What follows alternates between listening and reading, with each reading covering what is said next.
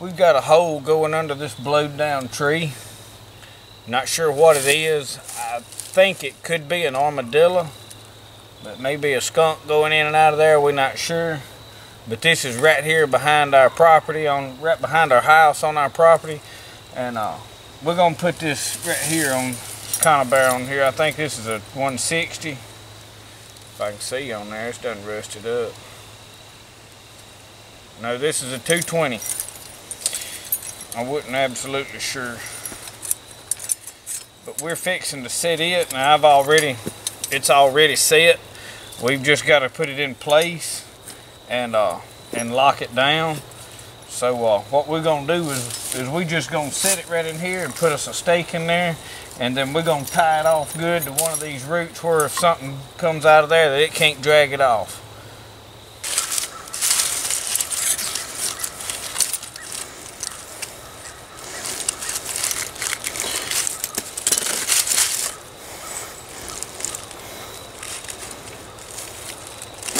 I make sure that my whiskers are on top, mainly because my safeties stay where they loose. Right now it would be fired. If something was to go wrong right now, they would still possibly catch. So that's the reason for that.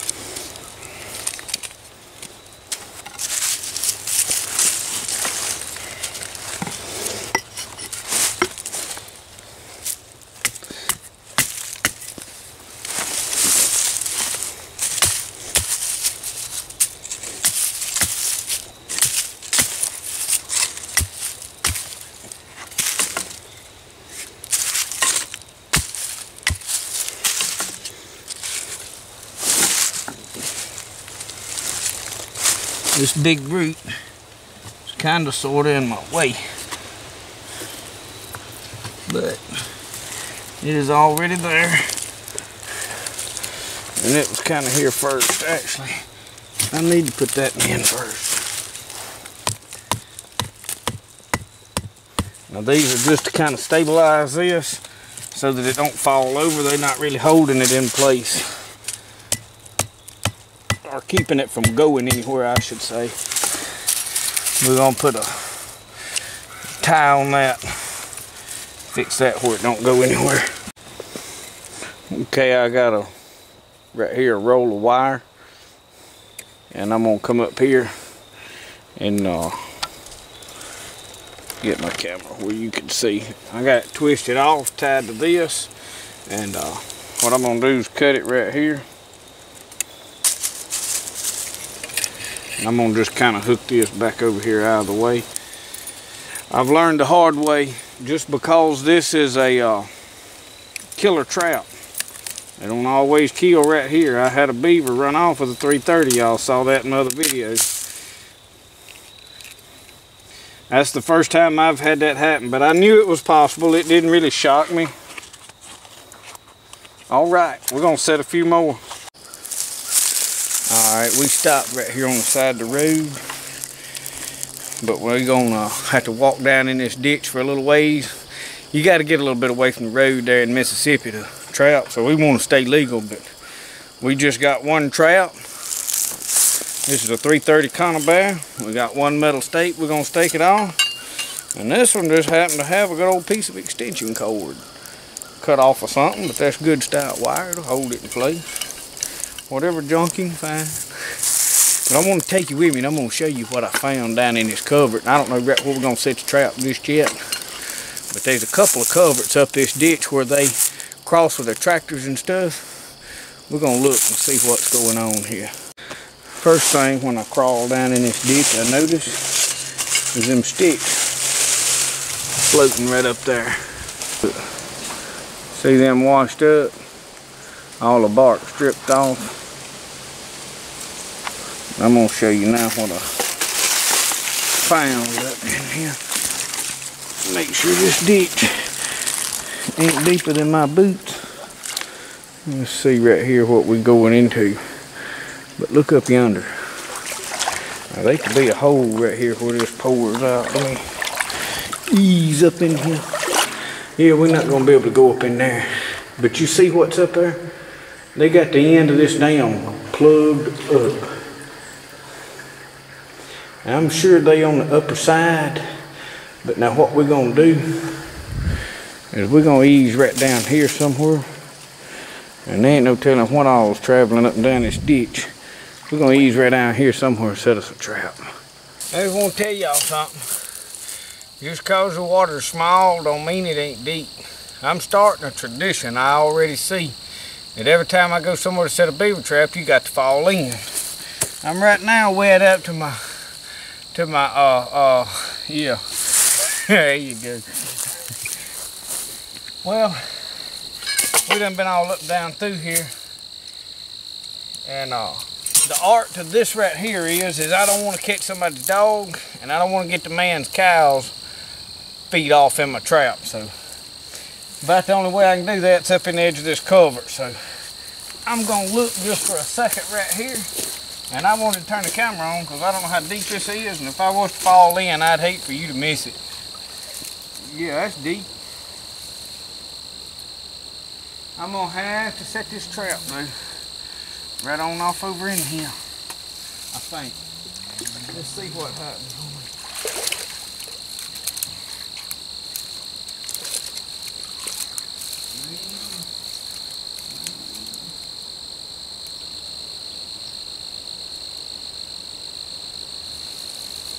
Alright, there's a place over in there we can see it.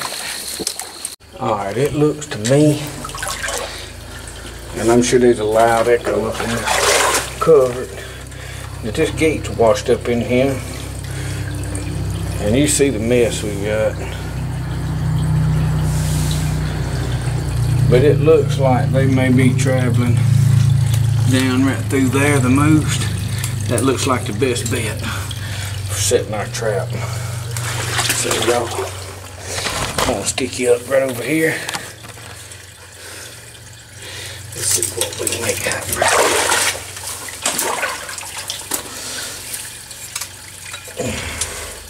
The good thing is, I can tie my trap off to this gate right here with my extension cord.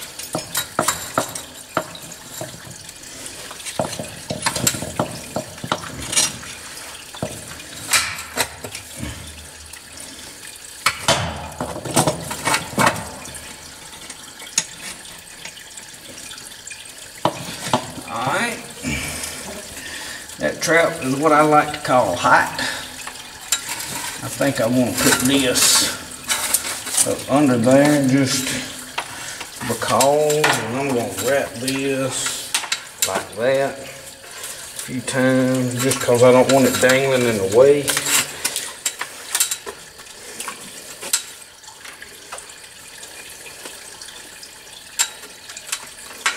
I'm going to tie a couple of half hitches in it. This wrap good enough that they're not going to pull that out, and I can carry my stake back with me and use it for something else. We're going to use a couple of their sticks to stake it off. And they liable to eat them. I've heard people say don't use them, they liable to eat them. But we're going to take a chance today. We might learn a valuable lesson here. We'll wear our waders when we come back and check this. But we will over our boots. I done figured out I can't beaver trap without getting soaking wet.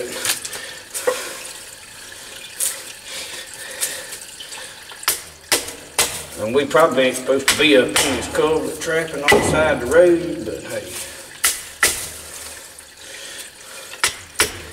this is about the only safe place to keep from getting this man's cows, and I'm more worried about that than I am getting a ticket.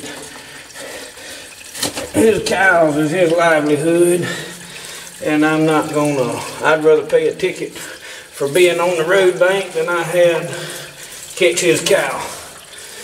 So if that makes sense to you, if it don't, I'll explain it later.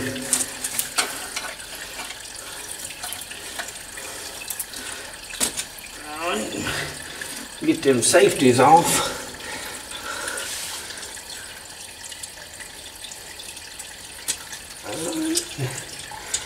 You don't want them on there. I'm gonna run this right down through there. Now this is just to keep that trap from tipping over. Now what I like to do, this is not necessary, but I'm gonna take a little of this Hallbaker's, and we're gonna make sure we put some beaver scent on both sides of this thing. I'm gonna just lay a twig stuck with it on that side, because depending on which way that beaver comes from tonight, when he comes up through here, or tomorrow, or whenever it may be, we want him to want to go sniff the other side of that. And scent is cheap. $6 a bottle, and I can catch a bunch of beavers. So we're not putting an overly lot of amount.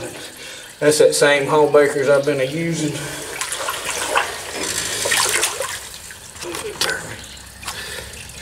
All right, folks. Well,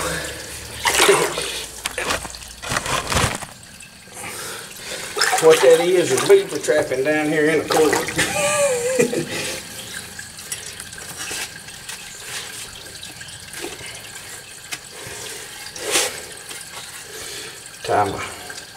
I done learned keep a cover over your axe. You walking around, I done slipped and fell twice, slopping around on these wet banks.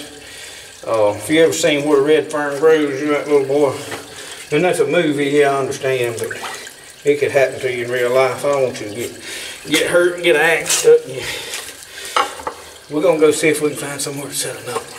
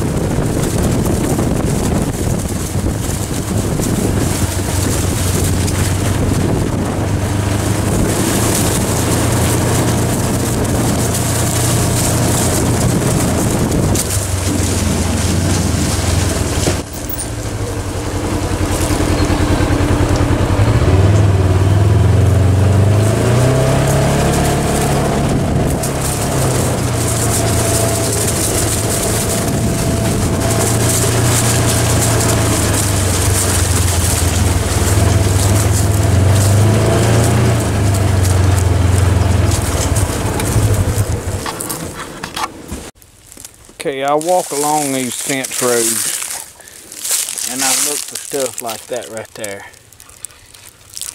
I don't know if you can see that little dab of hair there. I come on up and they ain't but one hair hanging right there. I don't know if you can see it, but you can see there's a little dab of hair on that. This is where animals are crossing those fences. And even though there's not a padded out trail, I know there's sign in this area. What we're gonna do, I'm gonna make a dirt hole right here. Now this is another ice cream bucket. Just a different kind of ice cream bucket. I knew y'all would get a kick out of that. Now I am gonna put some gloves on right here. And this is just some old cheap rubber gloves. They rubber palmed. They good in the winter, and I just kind of keep these with my trapping stuff. Now this trap, it hadn't been waxed. I just pulled it up from another set that's been hanging in the shed. It has been handled a little bit with, I take that back, this trap has been waxed. But it has been handled a little bit. But what we're gonna do is we're gonna make us a dirt hole right here. But this trap here is just this is a 1.5 dude. We're gonna put us a dirt hole in right here. But what I'm gonna do is I'm gonna leave everything fairly as natural as possible. I don't want to get no more scent than necessary here, but I'm not one of those don't touch nothing. I do have a nail pad. Whether it's necessary or not, I don't know, but being that my britches are soaking wet right now, I am going to use it today. I'm going to go ahead and set my trap.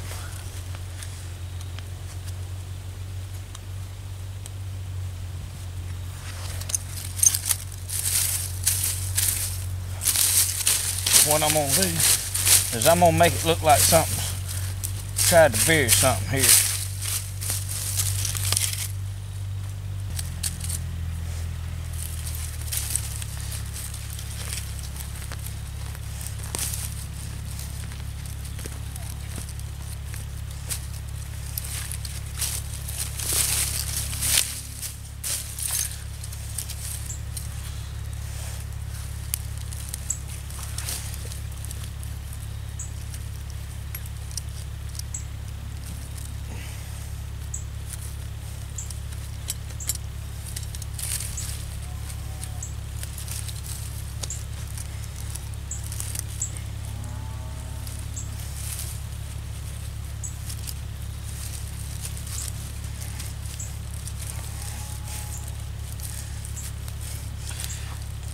Now, I'm not going to use a pan cover on this particular setup.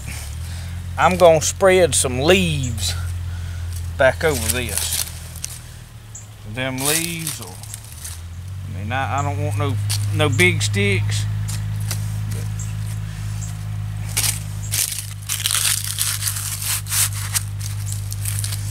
And you can crumble some of them up.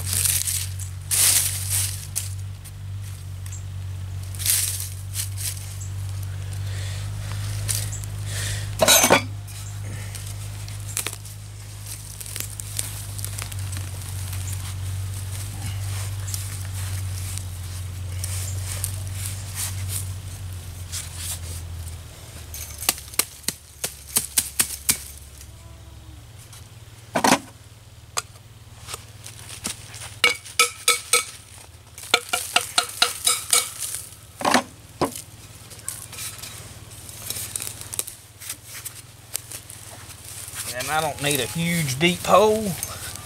I'm gonna just water that out a little bit.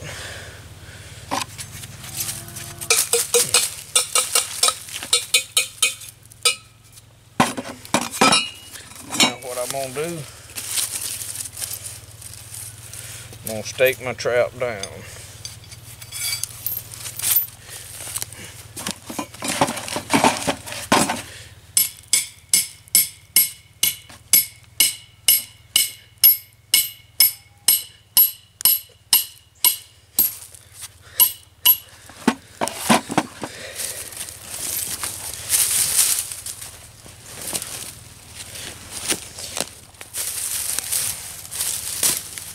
I'm going to cover it up with leaves, that chain.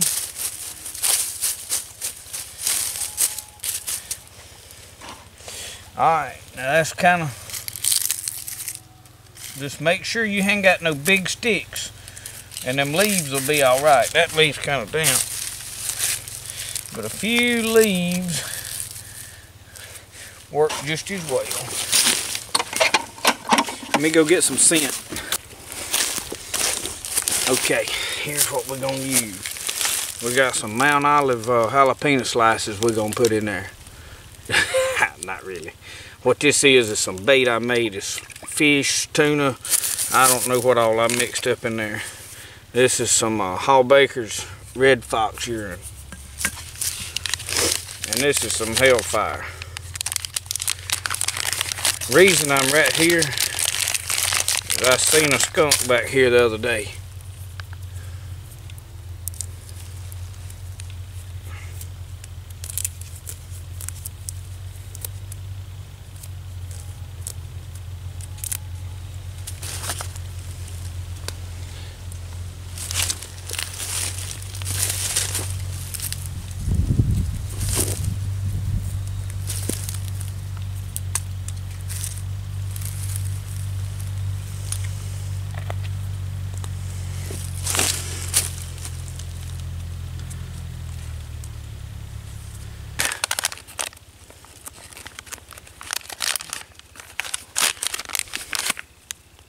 Jeff Dunlap's. Good lure. Alright, I'm gonna take, I just use this as an oil bottle from a gun cleaning kit. It's a lubricant bottle. It had been washed out and aired out for a year or so, sitting there empty. I had saved it, but it's got a little spigot on there. Man, you can squirt that urine just wherever you want to. Works good. Now I'm gonna put me a little dab of this bait down in that hole.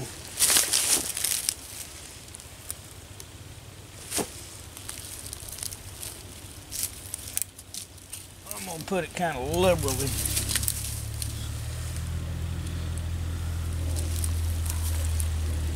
All right, that's all there is to it. We'll come back and check them in the next day or two. I decided for a little bit of flair, I'd throw a few feathers in there. There's a few feathers laying around right there, hanging on that. I don't really like the color of this camera, the way the lens looks. It's hard for me to tell what I can see in the focus, but that's it.